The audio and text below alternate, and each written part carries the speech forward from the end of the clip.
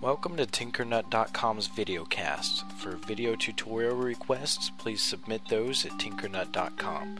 In this video, I'm going to show you how you can create a podcast.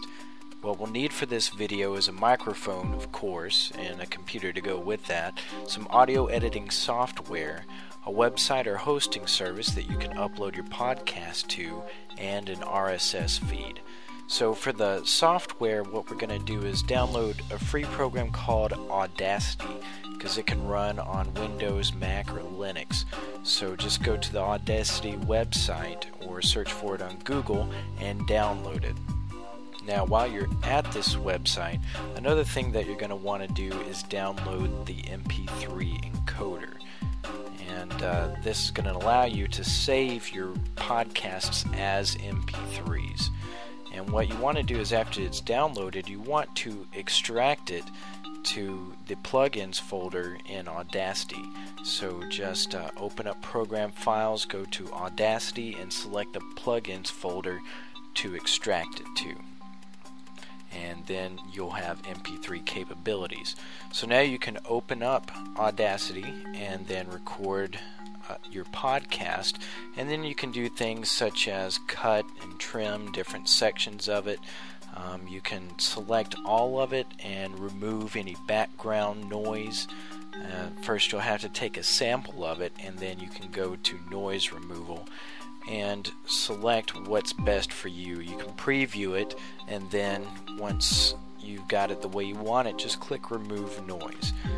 And then the next thing you can do is also normalize it, which makes it even so that there's not really any spikes in audio.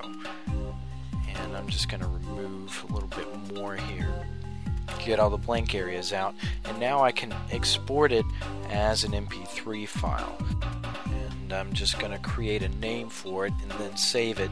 And then this will also allow you to add tags to the MP3 file, which is just information about the MP3 encoded into the file itself. And if you want to create more detailed tags, you can download MP3 tag, and it will allow you to add pictures and more information and stuff like that. Now the next thing that we want to do is we want to upload our podcast to the internet.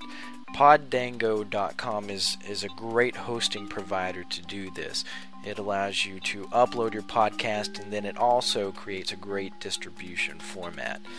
If you have a WordPress account, you can download a program called PodPress, which is a WordPress add-in that allows you to upload and also add podcasting to your WordPress account. And then another great website is called easypodcast.com, and this is a program that allows you to create your very own RSS feeds that are completely customized instead of having a website do it for you. Another website is called podcast.com, and this rolls everything into one. This allows you to record, publish, and upload your podcasts directly from this website. So it's a great all-in-one website. And then the last thing you want to do, of course, is submit your podcast to a search engine. And this will let you gain exposure with your podcast. And this is a great website with some great links to allow you to do that. Well, that's it for this tutorial. For more, go to Tinkernut.com.